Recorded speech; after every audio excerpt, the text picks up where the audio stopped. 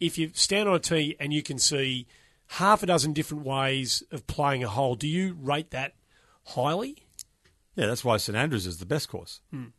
Because every hole's you can hit it wherever you... Plus, you've got to work it out for yourself. I mean, golf is less interesting when you're told where to hit it, which is going back to the US Open. When they play those 30-yard wide fairways, the USGA tells you where to hit it. And if you don't hit it there, you go on the grass and you chip it out.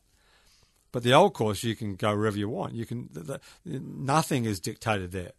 So you can figure out for yourself almost every shot. Apart from the first hole where you've got to pitch it in the air across the water. You can like Tiger did on the sixth hole, he putted it from like 80 yards short of the green one day. So you can hit every shot with 10 or 6 or 8 clubs. Along the ground, up in the air, halfway along the ground, halfway in the air. You can play the 14th hole with your second shot down the 5th fairway. You can play the 16th out on the second fairway or third fairway.